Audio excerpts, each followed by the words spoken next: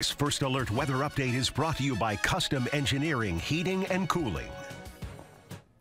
Good Friday afternoon. I'm First Alert Meteorologist Diane Phillips. We have a holiday weekend and a lot of spring break travel, and the forecast for Easter and those hunts on Saturday may not be ideal. We are talking about rainfall as we get settled into the weekend. You'll find temperatures starting out and around that freezing mark. We do warm up into the 40s, but that rainfall comes in early in the day. It's going to be here even as we go into the afternoon, but it's more towards the evening that we start to dry out. As we go into Sunday, we'll continue with the dry conditions, and those will hold for much of Easter. It's more towards the evening that some moisture could start to become a little bit closer, but even with the cloud cover and the dry forecast, highs are going to be only climbing into the upper 40s, so a little bit more of a seasonal Easter for March standards. As far as the sunshine, enjoy it today because you can see, well, we're not hanging out in the yellow colors. We're going to be back down into these gray conditions as we're going to be finding precipitation in many of the day's forecasts coming our way.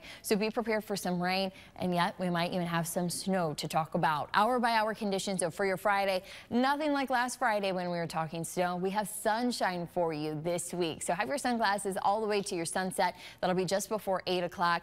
As we go into Saturday morning, you can see the cloud cover here. This is going to be what's waking us up, or if you sleep in a little bit later, here's that rain. It's knocking on the door at 6 a.m., but that's moving across. Here we are at lunchtime, mainly seeing rain at this point, but you can see that there's a little bit of that pink. We're going to find more towards our northern counties that we have the chance as we transition from rain over to some snow that we are going to have that little bit of icing or glazing. So just keep that in mind on your roadways. We will find that those lighter snow chances do build in towards the evening, but that whole system wraps up pretty quickly and we clear out by Sunday morning. So throughout the day on Sunday, still quite a bit of cloud cover, maybe a few moments of some sun. Either way, it's going to be dry for the Easter egg hunts as we wrap up the weekend. As we go into next week, though, you're going to find it's still a busy weather pattern.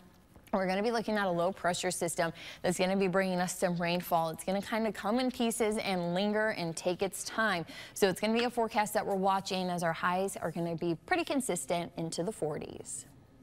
Stay with WNEM TV5 on air, on the go, and online for more news and weather updates.